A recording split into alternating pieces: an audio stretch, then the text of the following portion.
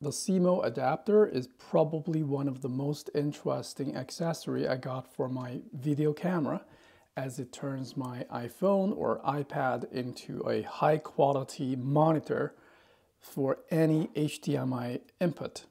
So not just limited to the camera, I can also connect it to a Xbox or PS5, for example, or anything that has a HDMI output. I can also go live with a single button. I can go YouTube or Facebook or a custom address.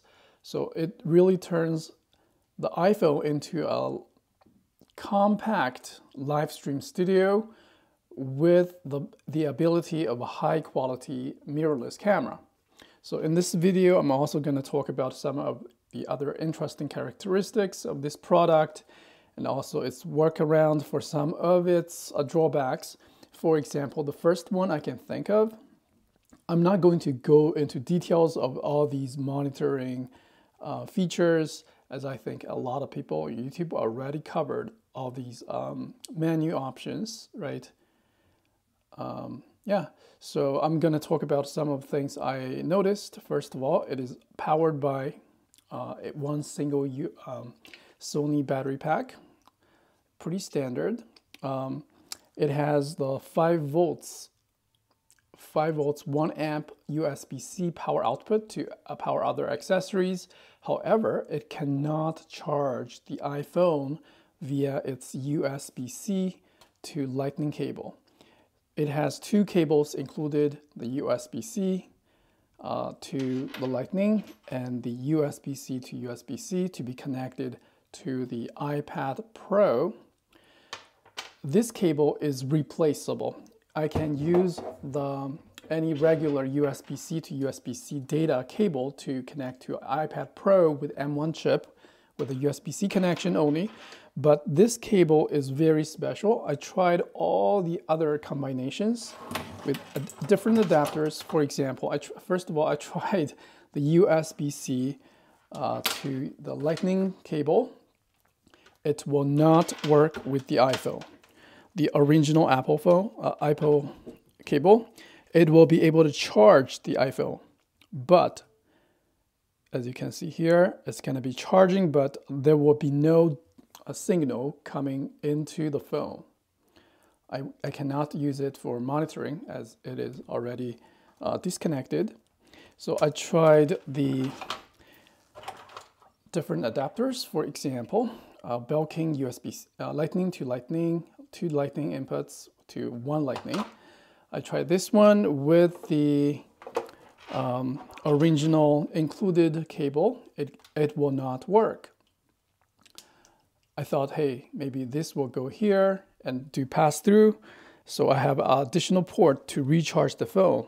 Although the phone battery will last a long time, probably 2-3 hours, no problem. But this again will not give me the signal from this adapter to the phone. So the only way to use it, the only way is to do this. Additionally, I also tried the Lightning to USB-A and Lightning input. It will not work. So I tried everything. Now, as it's connected, now it's working again. So this cable has to be the original cable. I'm not sure what's so special about it. No idea. But yeah, super helpful audio meter here.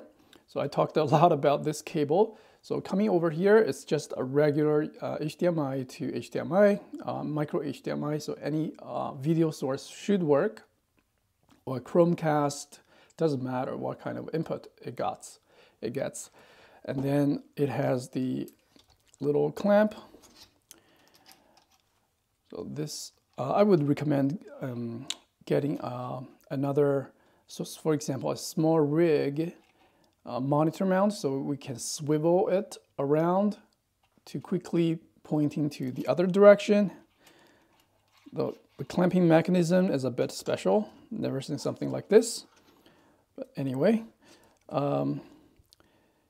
So it will be able to adjust the angle, but will not be able to rotate and face the other direction. Yeah. So that's the included 1/4-inch adapter. And the whole thing can be disconnected. Essentially, that's the most important part. Comes in 2 pieces. This is the one that clamps the phone, which has this mechanism as one press to clamp, right? And the cold shoe mount on top. There is the, I believe, iPad accessory to install this one to the back of the iPad case, but I don't have that. And the battery, the whole unit will be powered on or off by press and hold this button for about 2 seconds. It also displays the battery meter, 4 bars. I believe this battery should be able to last me 3-4 hours, no problem. So there is no need to get a larger battery pack for that. Yeah, overall I like it a lot, especially the, so first of all, there are 2 things. I like how responsive it is.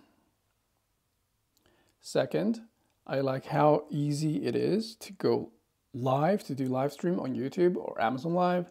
If I do custom RSTMP, it should be able to, pick it up. I already tested that. I'm not going to show that since I have my secret key in there. There is one thing I don't like, is the software update. I cannot upgrade the firmware. I tried on my other iPhone 14, the iPad Pro with M1. This firmware update does not work. I'm still stuck with the original V1.03 version, as the latest says 1.3.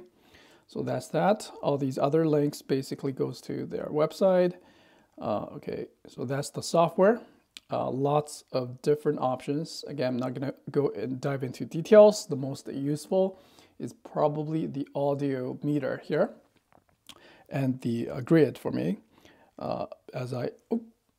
That app just crashed, and I made sure this is the latest download. So the stability wise, I guess it needs improvement. So for better reliability, also got lots of other options down there, or statistics for the recording and battery life. I started at 100%, been using it for about maybe 30-40 minutes, got 92%. We got the video resolution down there, encoder.